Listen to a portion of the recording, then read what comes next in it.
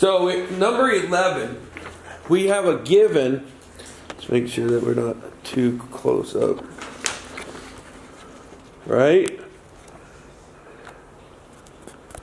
Sorry about that. Okay. So number 11, we have a given. Now look, they're already in y equals mx plus b form. Right? They are already set up as y equals mx plus b. Okay? So, the one thing I would do right away is I would say next to it, remember what we did yesterday? Is this a dotted line or is this a solid line? Anybody, somebody, one buddy. Dotted or solid? Solid. Solid. No. Dotted. Is it positive or negative? No. Positive. Take a look, guys. Remember, your slope determines whether it is positive or negative. Okay? This is positive 5. So it's a positive slope. This tells me that is a dotted line, right? Because there's no equal. It's just greater than. Right? So it can't be equal to. Okay? So we have a positive slope with a dotted line. And are we shading up or down for greater than? Up. There we go. Well, we got 1 out of 3 right. That's a start. Okay? Yeah. Now, in another color, what color do you want to use underneath it? Blue? Blue. Is this a positive or negative slope? Negative 1. Negative. Yeah. See how easy that is? It's a negative number, so it's a negative slope. Okay? So this one's going to look like this. Right? Now, is it dotted? Or solid? Solid. Dotted. Well, I got both answers now. So one of you are right. It's rock, paper, scissors. Rock, paper, scissors. It doesn't work like that. No, it's dotted. Why is it dotted, or why did you change your mind? Why is it dotted? Wrong, why? No, it's greater than. Yeah, it's less than in this case. Yeah, less than. Now here's the thing. A lot of students get this confused with greater than or less than. So let me help you, okay? These are the two signs, right? If you can spell the word less, it's less than. Alright? I kind of made that up one year. I know a lot of people are like, oh, alligator eats this bigger one, right? It gets confusing though. With me, I want to connect it to the actual word, right? So if it's less than, I should be able to write less. Yeah. Okay? Does that make sense? That means the other shape is greater than. So it's less than means I'm going to go down in my shading, right? So right there, I have my two types of lines. Pretty good? Okay? So, now, the definition of y equals mx plus b. Or, what do we call that? What is definition of y equals mx plus b? What is that? Now, we shorten it to that, but what's that mean? Does anyone know what that means? Okay, so let's write it out. Okay, if nobody knows what the definition of y equals mx plus b means, let's write it out. It's the definition, right, of slope-intercept form. Okay, slope, intercept, form. And what that means is that it's in the form of having your slope and your y-intercept. Okay? So, I can take each one of these. So the purple one, y, is greater than 5 over 1. Now, why am I going to write it as 5 over 1? You remember?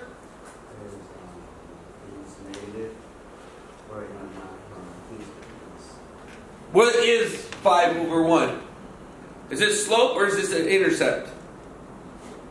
Intercept. Slope. Slope. Slope. People, come on. M is the slope. We need that in our cheat sheet. None of us know it, so we need to write it down. I don't see anyone writing. I see people on their phones. Dan, can you hear me sometimes? Yeah. But I don't see people writing down this. It doesn't help to just watch. You need to be writing while you're watching. And you need to get off your phone, Pearl and Robert. Please. Okay? Now, we're killing 2 chapters with 1 stone right now.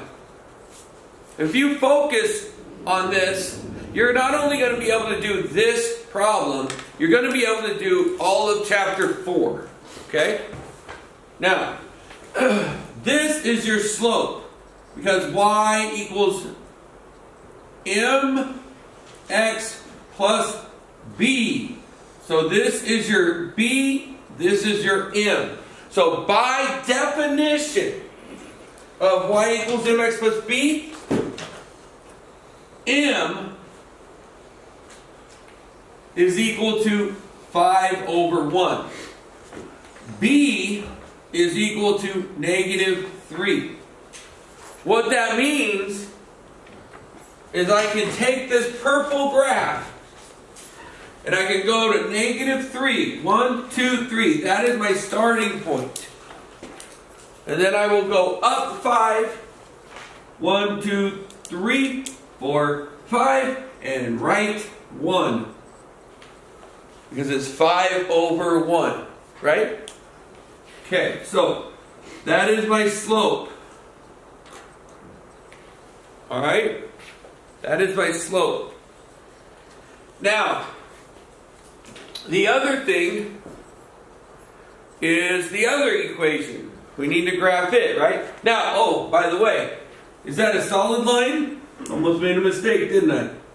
Because that's not a solid line, is it? No. It's a dotted line. We already talked about that. Right? And is it graphed up or down? Up. Okay? So that means all of this. Right? Okay. With the same ideology, okay? With the same ideology, we're going to do it to the blue. Okay? That means we have y is less than -1 over 1. So I'm going to choose the negative to be on top. Okay? 1 over 1 x plus 3. And I'm going to write underneath it y is equal to mx plus b. And the b and the m are circled. Then I'm going to write in red, because that's what this is telling me. The second step is telling me I have the definition of y equals mx plus b. Lets me know what m is. In this case, m is -1 over 1. Now, could I say or? Yeah. I could say or 1 over -1, right? And b is equal to what? What's b equal to? 3. So at 3, 1, 2, 3, we start. Then we go down 1 and over 1. Uh-oh. That's ugly. Is it?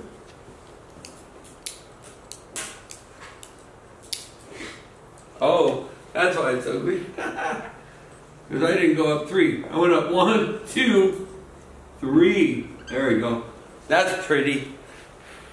Now, what was the difference? And the difference was, when I go down 1 and right 1, now I'm right there on that same dot. Look at what I found.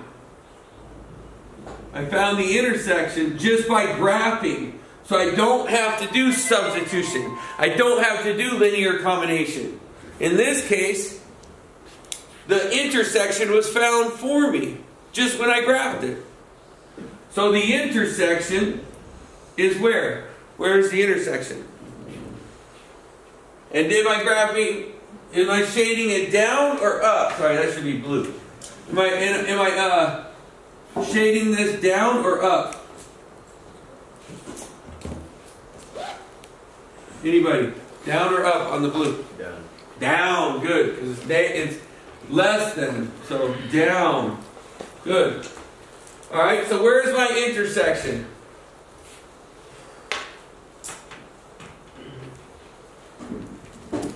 Where's my intersection? X is 1.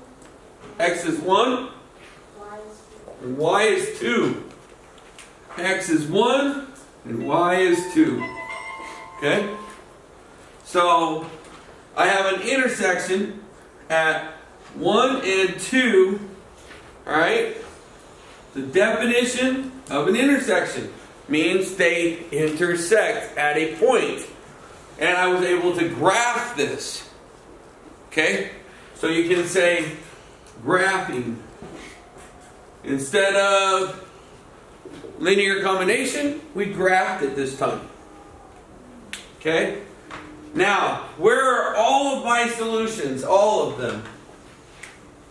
All the possible solutions are out here, right? This is where everything is possible for both equations. Right? None of these are possible. All of these are possible. Okay?